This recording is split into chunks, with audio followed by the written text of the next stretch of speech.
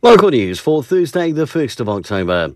Police are investigating a robbery in Masterton and are seeking information from members of the public.